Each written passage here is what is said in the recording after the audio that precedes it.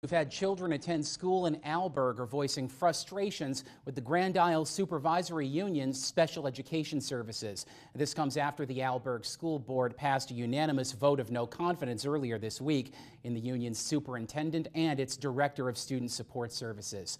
Well, ABC 22's Matt Holderman joins us live in the studio with a look at what parents and board members are saying this evening. Matt?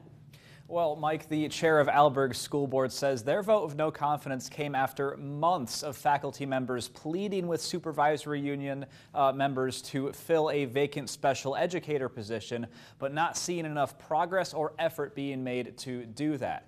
However, one parent I spoke with says they lost confidence in the supervisory union's special education services long before this year's staffing issue. Everything was really good up until maybe the last 3 or 4 years, honestly. Tara Bissett from Alburgh says she wasn't too surprised this week when she heard the Alburgh School Board passed a vote of no confidence in the Grand Isle Supervisory Union's Superintendent Michael Clark and Director of Student Support Services Nick DeVita. I think it had been a long time coming. Bissett has a son and a daughter who both went to school at the K-8 Alburgh Community Education Center and are now high school students at Bellows Free Academy in St. Albans. She says both of them have been on individualized education plans or IEPs for years now to help them succeed, but Bissett says she noticed something was off when her daughter started high school. She was at the beginning of the school year failing all of her classes. Teachers are emailing saying she needs help in this area, and I was like, well, where's her IEP?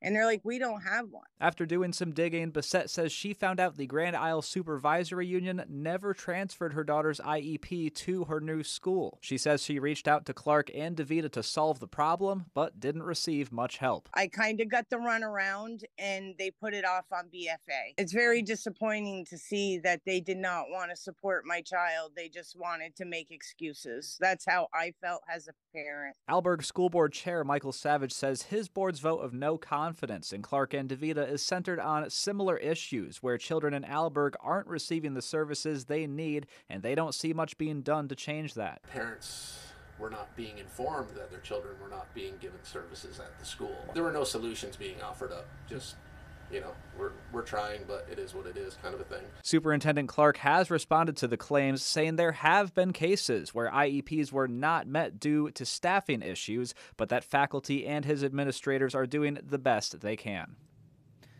And Clark also says the supervisory union will work with families on solutions until they can hire more special educators. As for Bissett and her kids, who are still connected to the supervisory union through their IEPs, she just wants to see all children get the education and support they deserve. Live in the studio, Matt Holderman, ABC 22 News.